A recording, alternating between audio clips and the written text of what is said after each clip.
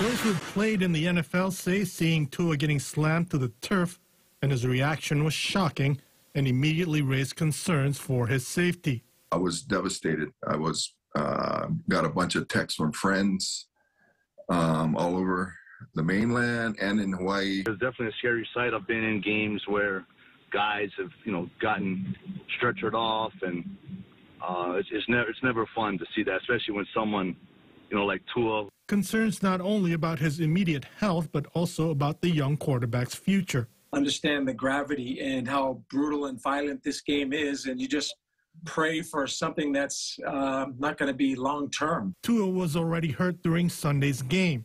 The team said it was a back injury, so the team is facing a bit of criticism about letting Tua play on Thursday.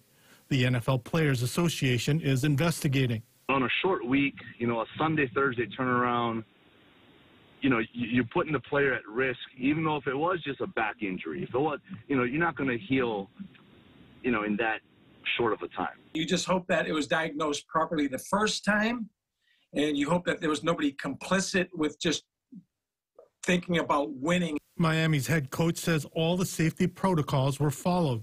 I wouldn't have put him out there if there was any inclination given to me whatsoever that he was endangering himself. Former players point out that there's a lot of pressure for a player to get back on the field even when they're hurt.